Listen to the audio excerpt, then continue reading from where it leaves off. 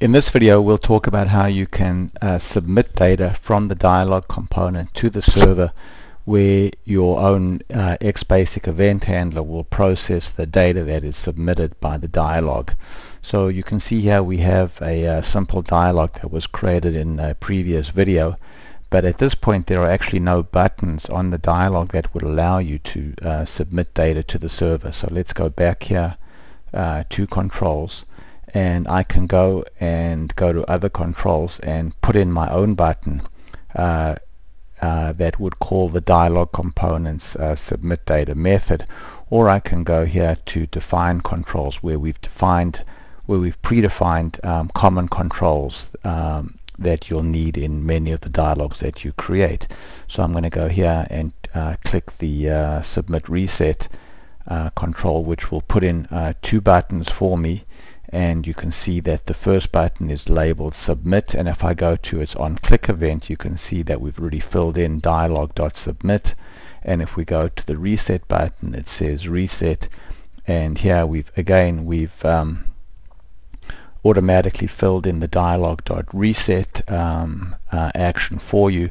And then going back again to the submit button, you can see that the enable expression has also been filled in to say that we only want to enable this button if the dialog is dirty. So if you can see, if I go to the builder and we go to insert field, that dialog.isDirty is a built-in system field, and so here we're saying only show this, only enable the control if the dialog is dirty, and the same thing is true for the reset button over here.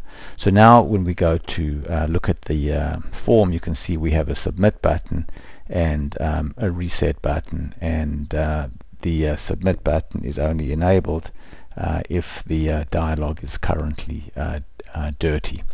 So let's take a look now at what actually happens when you press the submit button. So now we'll go to server-side events, and you can see here is a AfterDialogValidate event which fires if the data in the dialog has been validated as being correct. So let's just go ahead now and put a debug 1 there, and then take a look at what happens when we run this component in working preview and then hit the submit button. So we'll go over here and we'll type in John Smith 123 Main Street, Boston, Mass 02139, and date of birth, we'll just basically choose some random date in 1959, and then hit the submit button. So you can see now we've called back and to the server, and now we're executing a server-side event. We're executing the AfterDialogValidate event, and let's take a look at what's inside E. So if we go into the Xbasic debugger and then look at E, we can see here that there we have data submitted, and there's all of the data that was submitted. So e.data submitted .first name is John, etc.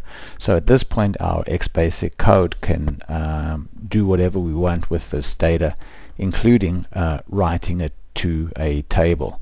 Now if you want to write the Xbasic code yourself to commit the data to the table, then of course you're free to do so, but in a subsequent video we'll show how you can use server-side action scripting to automate the whole process of committing data to a backend table.